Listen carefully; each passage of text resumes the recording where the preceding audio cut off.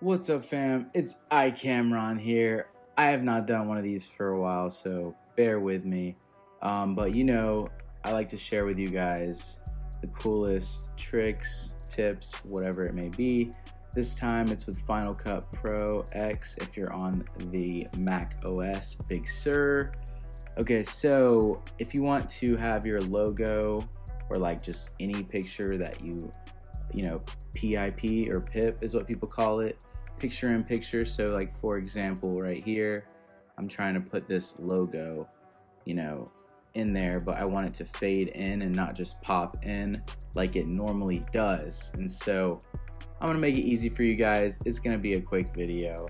Bear with me here. Let me grab a sip of my beer. So what you want to do is, I had no idea this was even here because I'm so new to Final Cut, but right click it, hit show video animation. Okay, then you got all this stuff over there. I don't really know what all that does, but compositing, like put that little arrow down, and I already did this, I already made it fade, but yours will have like a straight line that goes across. So just hold the Alt or the Option key and then start clicking basically each little point.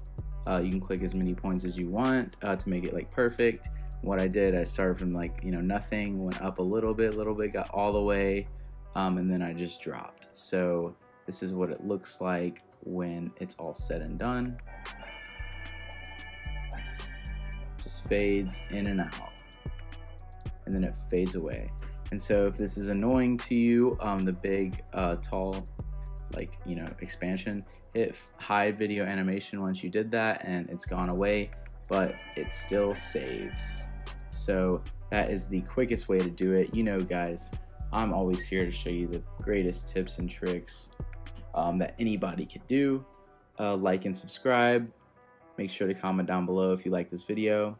I'll catch you next time. Later, fam.